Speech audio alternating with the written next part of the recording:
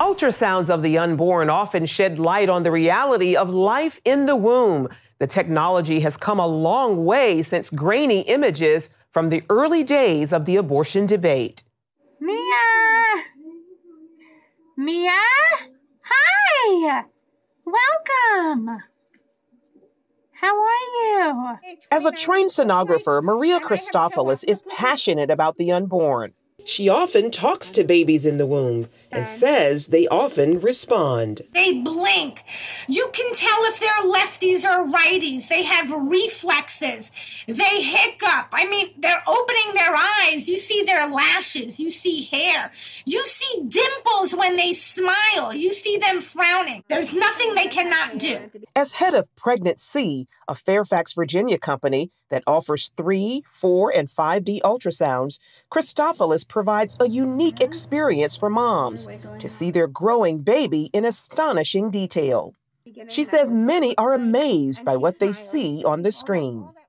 Do you love mommy? Oh my goodness. Can you hear me? Can you really hear us? Do you love your mommy? Hi, mommy. The initial thing is shock. They cannot believe that what they're seeing is real. Ultrasounds have also made a powerful difference in the fight for life.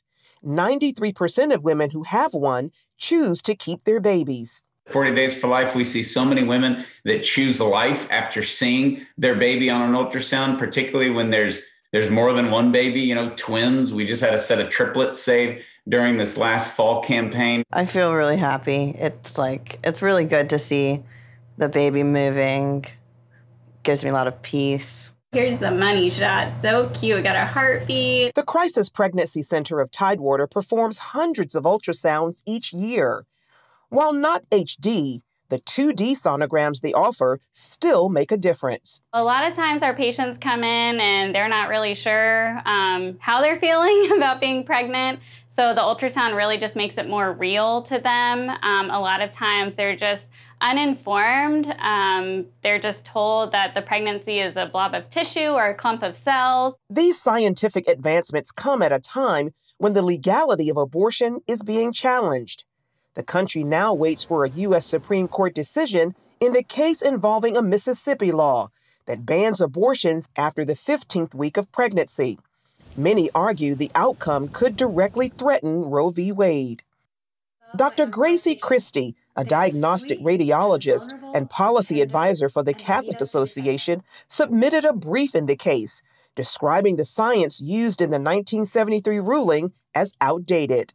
At that point in the development of man's knowledge, as Justice Harry Blackmun put it in Roe, there was simply no consensus about when life begins.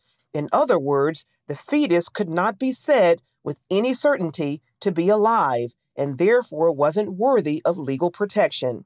I think that the science in 1973 was very different, and people had different conceptions about what was going on in the womb. But we can't say that anymore. Now with 3D ultrasound, you see actual, fat, plump cheeks. You see a baby sucking their little thumb and making facial gestures that are so human. Christie hopes the court will embrace the high-tech progress that reveals the humanity of preborn babies and end abortion in America. What we're hoping for is that the Supreme Court justices will make that heart-to-heart connection. A connection Christopoulos sees making a difference through her work each day.